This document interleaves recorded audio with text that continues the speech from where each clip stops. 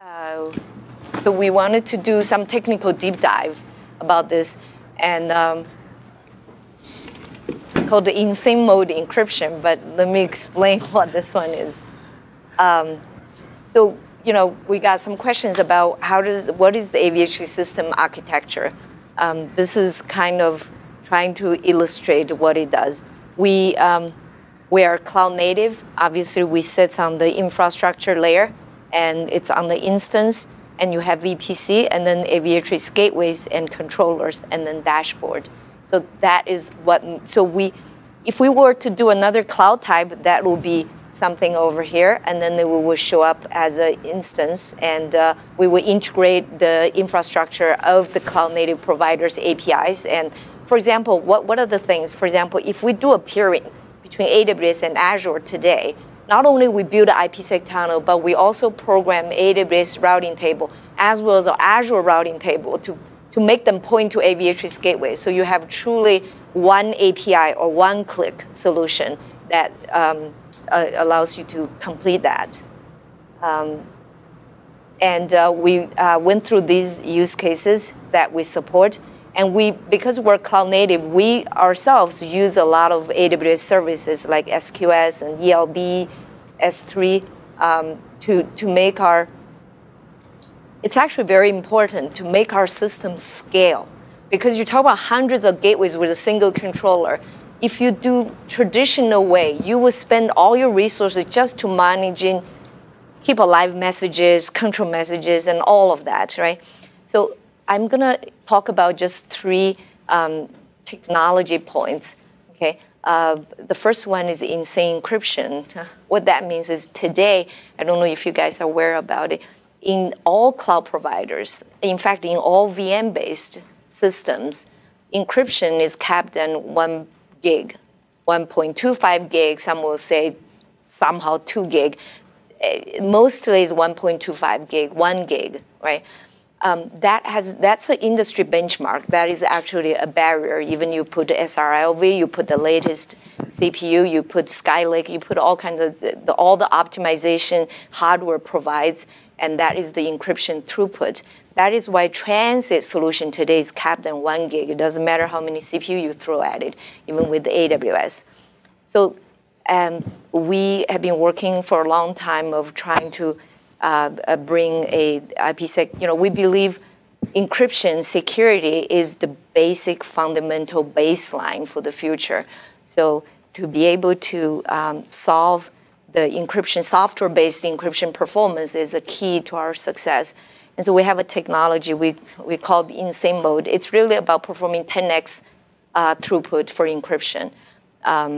We have done multiple showcases today. Unfortunately, we didn't have enough time to prepare to show a 20 gig IPSec throughput in AWS between 2 VPCs.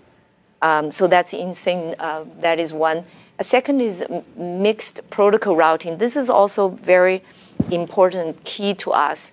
You know how traditional routers all run BGPs, either run BGP everywhere. That's how internet is done, right? When you don't have a centralized authority, that's how the two,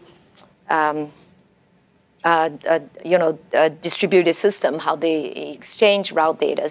Or you have so-called SDN, where rip and replace the entire thing around SDN. And that is very costly. Another one is very complex to manage, right? So we have developed this a system where, if you notice, we run BGP in our transit to VGW. The reason we run BGP is because on-prem talks BGP. The on-prem MPLS, everybody. If you don't talk BGP, you can't even talk to on-prem, right? But in the cloud, you don't have to run BGP because the entire cloud network is created by you.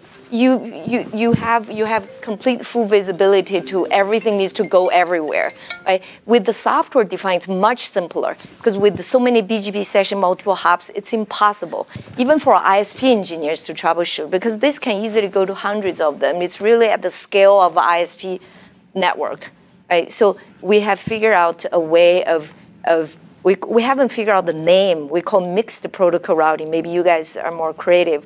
Is to bridge between the legacy and the software defined in a seamless way so that It's convenient for cloud engineers, but it doesn't break the legacy that continue to work with them. It's a reduced friction. You guys have questions, interrupt me anytime. So that's the second component of it. The third component is we call event broker. That is actually very important, very critical. That enables us to build we call cloud scale systems. Like I mentioned, everybody's freaked about we only have one controller. What happened to this one controller and can it scale?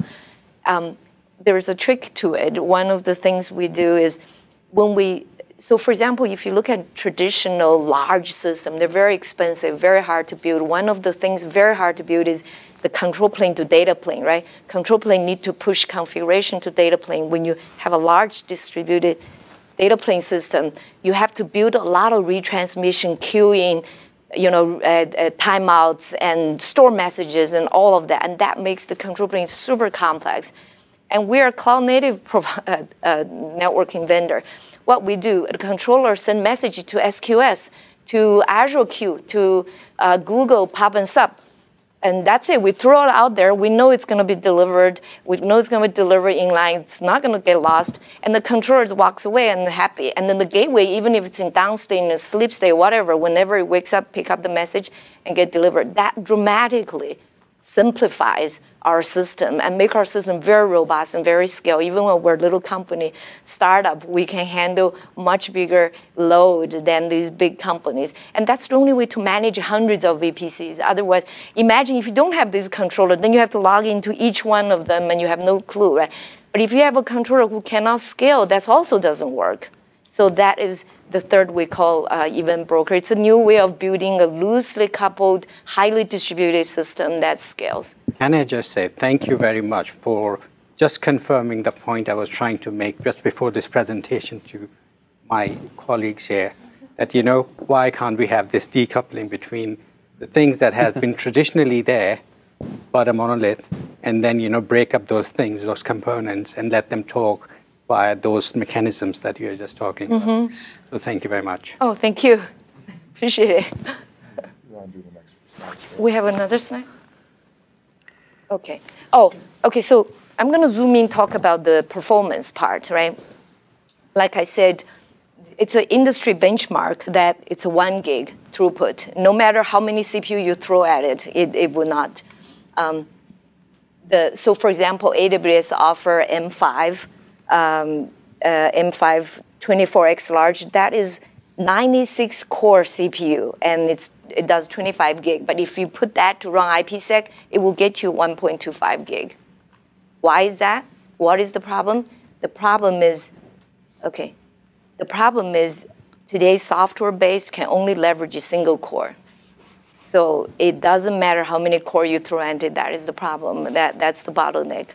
And we have been working for a long time. While we're working with the scaling of controller gateway features, we've also been working with breaking this industry barrier that enable these multi-cores to function so that software doesn't become the bottleneck, because people are not willing to use software because software doesn't have performance, right? And the software forwarding today is already can do line rate, 25 gig, no problem, because Linux has figured out how to do multi-core. But encryption, it's still the problem. And so people still buy this very $500,000, $1 million box just to get 25 gig of throughput. And so that is the stuff we've been working on, and we have a release coming up in our September time frame, and then we're going to announce this. And today is kind of a little bit of preview just to get some kind of response and feedback from the field and see what you guys think about. Yeah, for the delegates, a question: Are you seeing the performance to the cloud as do you have workloads that need that kind of bandwidth? I think the bandwidth requirements vary from customer to customer, obviously, and they typically, when they are being designed, their environments, they sort of, if they're well designed, they have already do the work to know how much bandwidth they will require ultimately for that. And plus, there are static amounts of bandwidth that you get with the pipe anyway. So people typically go for a particular direct connect pipe, for example, and whatever goes through that is what they're limited to. And plus, they also have to allow for the growth. That's right. Investment protection, right? You need to have some headrooms to grow, yeah. So, I think bandwidth is always more is better, you know. It costs more as well. It costs more. We want to democratize that. Yeah. I have a question, though. Sorry if that question has not, again, already been answered, but the gateway, is that auto-scaled? I don't think that we... yeah. No. That's all. Yeah, so we had auto-scale before, like a cluster of gateways. Before, we actually had a feature called that you can aggregate multiple gateways to get better performance. But since we figured out this insane mode, this is already, we are only using 8 cores. AWS has 72 cores of CPUs. They're like, industry has, you know, the compute industry has gone so big and so much more than the networking stack. So I think for a while, we should be okay in terms of just running, because today you're talking about auto scaling is terribly inefficient. You're dumping a lot of instances. Most of them are idle sitting there. There's only single core working. If you can leverage this multi-core, you don't need to run multiple instances. But I was just getting it because it's still inline one gateway, for example. Yeah. You know, the more you're passing through it. That's right. And there will be a point where we would need to leverage, which we had the feature already, that. Because so instance-wise as well, you get different networking performance. So some are better than the others. And to get good networking performance, either you have to have a network optimized instance or a bigger one. That's a very, very good question. Today, AWS instance is purely compute and storage and disk I/O optimized. They have not had a network I/O optimized. We are working with them, and we're giving feedback to AWS team, Amazon team, about needing a network optimized. Doesn't need a gazillion cores, but just have a bigger network I/O. But up to this point, that's a moot point, because even I give you a huge network I/O, if you can't leverage the cores, there's no point of doing that, right?